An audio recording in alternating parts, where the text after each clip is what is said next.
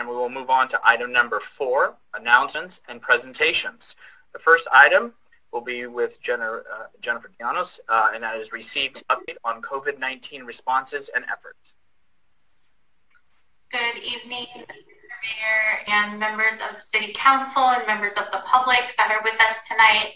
I'm just pulling up the presentation here, so you should be able to see it in full screen. My name is Jennifer Llanos. I'm the assistant to the city manager, and I'm here to give you an update on COVID-19.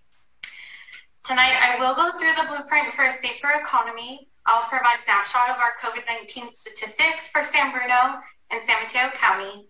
I'll provide an update on city services and specifically with the library reopening with modifications. And lastly, a reminder to stay connected with us. I'll start with the blueprint for a safer economy. Each Tuesday, the state announces the county metrics. And so earlier today, the state updated our metrics. We have no change to our status. We're remaining in the moderate category of the orange tier here. The county metrics that are listed here on the screen are just shy of meeting that next less restrictive tier, the yellow or the minimal category. But we are going to stay in this orange category for now. With vaccination rates increasing and test positivity rates nearing a record low, the California Department of Public Health did announce updates to the blueprint for a safer economy. Beginning April 15th, there are changes to the allowances, and that includes outdoor gatherings with modifications. And I took a snapshot here just to show you the capacity changes for outdoor gatherings. In the red tier, it's up to 25 people. In the orange tier, which is where we are as a county, it's up to 50 people. The yellow tier is up to 100 people. There are also changes to private events, meetings with modifications, and indoor live events with modifications and limited to in-state visitors. So all of these are listed in the source reference that's up here in the orange header of the presentation itself, but that's covid19.ca.gov/safer economy. Governor Newsom also announced an update to our reopening plan, and that's beginning June 15th. California will fully reopen if 2 criteria are met, and that's if the vaccine supply is sufficient for Californians 16 years and older and who wish to be vaccinated have a sufficient supply, and sufficient is defined as 2 weeks, and that's if hospitalization rates are stable and low. Moving on to county statistics, I have a summary table here of the dashboard that is available all through smchealth.org. The vaccination totals have continued to increase, and here you can see on the screen, San Bruno, 56 of our population 16 years and older have been vaccinated, and that's just a smidge over the countywide percentage of 55.8. The completion of the full vaccination series, that data is not available for San Bruno, but countywide, 65.4% have been fully vaccinated of the 55.8% that you see there that have started the series. Vaccination by health equity quartile. Health equity quartile is disadvantaged neighborhoods. San Bruno is about 48.2%, and that's slightly above the countywide average of 44.8%. So we're in good shape there. Our historical COVID-19 cases citywide for the city of San Bruno, there have been 2,289 cases and a total of 40,910 cases countywide. And in the last 30 days, there have been 77 new cases in San Bruno and 1,556 countywide. Total deaths, the breakdown by jurisdiction is not provided by the county, but there have been a total of 556 deaths. And as a reminder, now is no better time than now. Make sure to keep your distance, wear your mask, and wash your hands frequently to avoid spreading COVID-19. Moving on to the vaccine and testing. When you're eligible for the COVID-19 vaccine, beginning April 15th, all Californians over the age of 16 are eligible. So in the past, on social media and on our website, we have consistently promoted myturn.ca.gov, as well as smchealth.org/COVID vaccine. The phone numbers are also on the screen, but both of these tools not only notify you when you're eligible, but they also provide an opportunity to book an appointment to get that vaccination. Vaccines supply does remain limited, and that includes the announcement from earlier today with the CDC and the FDA citing concerns about the Janssen or the Johnson & Johnson vaccine.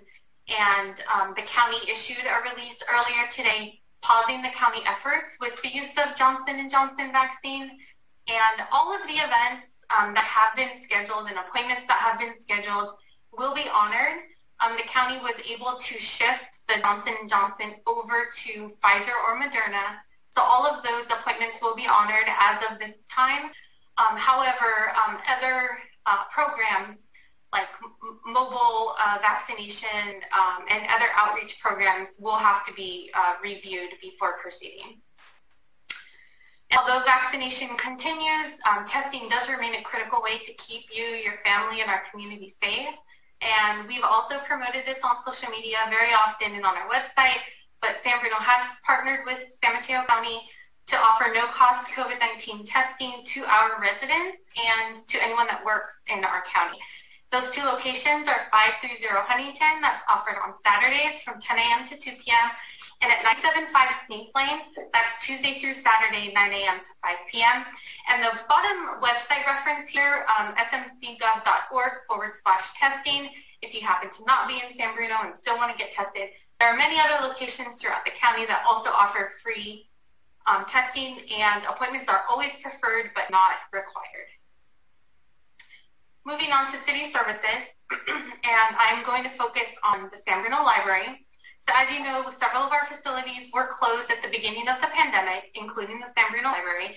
It closed as of March 14, 2020, and launched the curbside pickup in May of 2020. So it was closed for just about 2 months. Since launching curbside pickup, there have been over 72,000 items were checked out, and nearly 8,000 appointments were filled. So that's a lot of activity for the library. And I'm happy to provide this information to you, but beginning April 19th, the library will reopen with modifications. Those modifications are 25% capacity. There are wellness and temperature check requirements upon entry, and there will be special hours.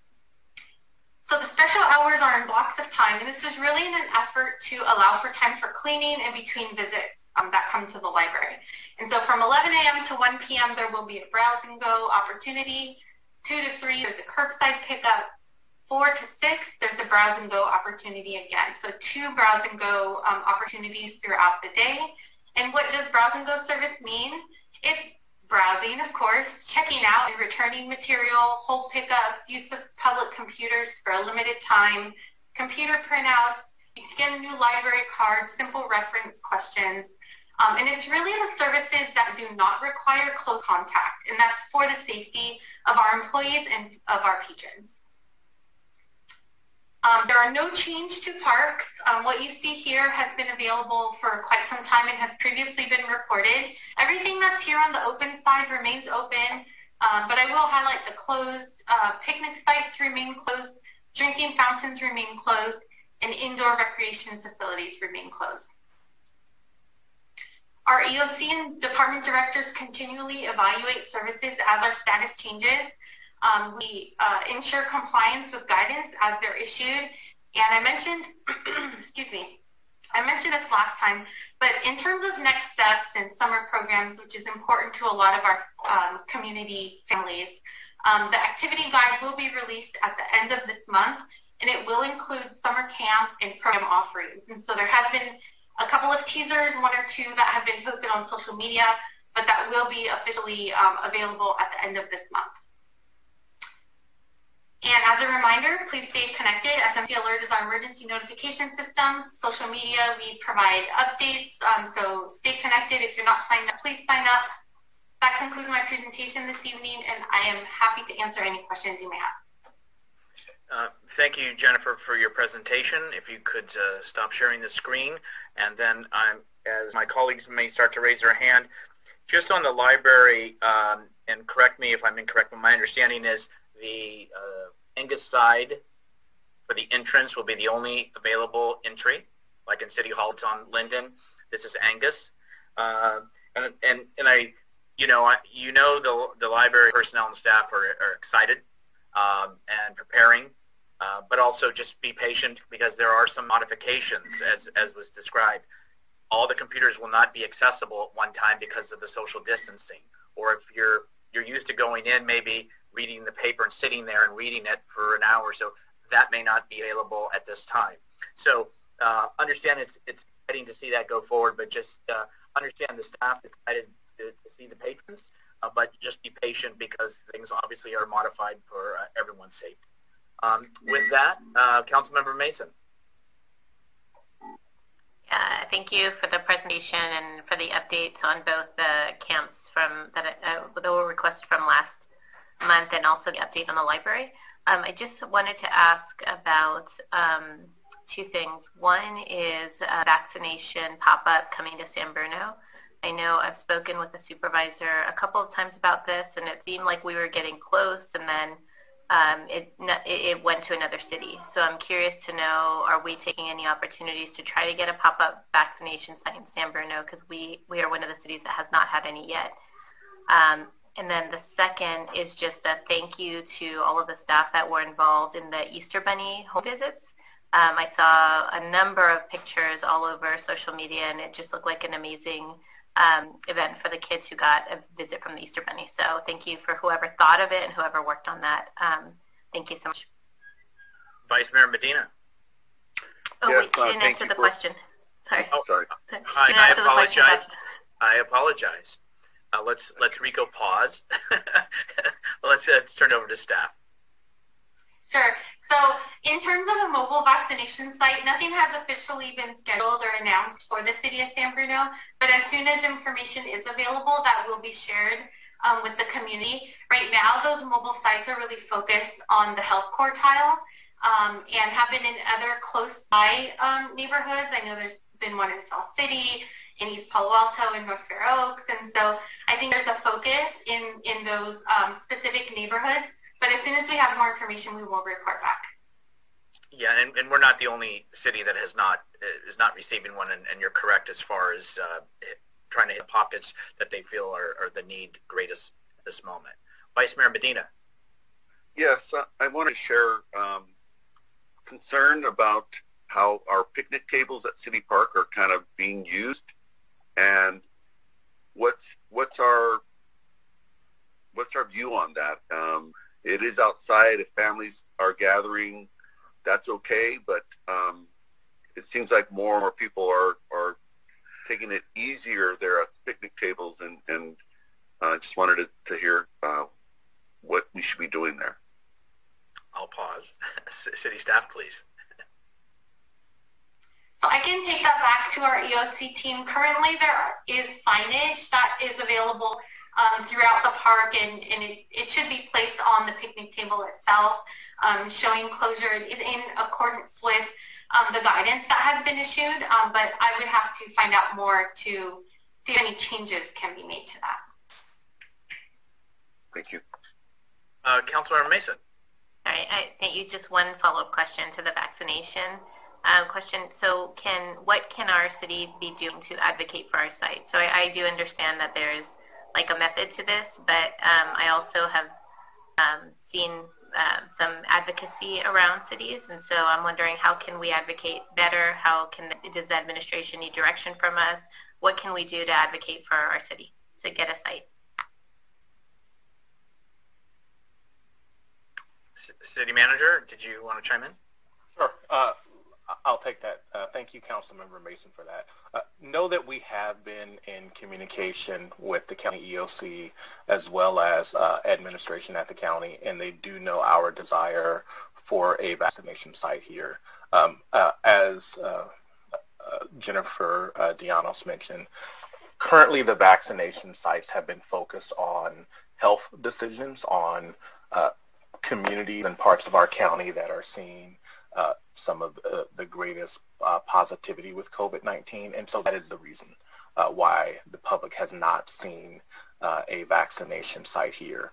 With the limited amount of vaccines that are available, they are being prioritized based on health decisions, and so I would say that the county absolutely knows that we and everybody else wants a vaccination clinic, and we have heard from the county that as soon as they are able to ramp up their vaccination program. They look to either, one, extend it to cities like us, or return to their mass vaccination clinics. The council may remember that the county actually transitioned away from the mass vaccination clinics and went to these smaller, more tailored sites, frankly, based on the availability of the vaccine. And so these things are being actively managed. And so I think everyone knows. And I appreciate staff's continued efforts as well as the council's drive because obviously at Skyline College we have Second Harvest Food Distribution on Huntington, which staff maintains, as well as on Sneath there are testing sites, which those weren't here before. So it's thanks to everybody's work in keeping the county aware of our interests. So thank you to staff. With no other hands up, thank you, Jennifer, once again for your presentation and your update. Now we'll move on under announcements, still under item B. Announcement. The Spring Community Cleanup event on Saturday, May 1st, 2021 will be held from 8 to 11 a.m. The event is located at 975 Heath Lane, and residents, San Bruno residents, may drop off latex paint, bulky items, e-waste appliances, and bags of garbage. Residents are prohibited from dropping off dirt, rocks, or concrete. This is an event open to San Bruno residents only, and participants will be asked to show identification showing San Bruno residency. COVID-19 guidelines will be enforced, including the requirements of mask wearing. This event is sponsored by Recology and the City of San Bruno, which was a similar event which was held in the City Hall parking lot on October 17th. So again, that is open. Understand that for the residents that wish to come by, they will be asked to unload their vehicles into the appropriate sections for those disposable items. We want to thank staff and Recology for working on this project along with Councilmember Salazar and I, as well as obviously the church at 975 Sneath Lane, who has been very helpful to this community for this and other things. Moving on to item C, announced that there will be, it's not impossible, there will be a 9-week closure of the BART garage due to retrofitting and upgrades to the lighting system. The garage will be done in phases. The garage in itself, in entirety, will not be closed. It will be done in phases, beginning with floors 3, 5, and that begins on April the 26th. So just wanted folks to be aware of that.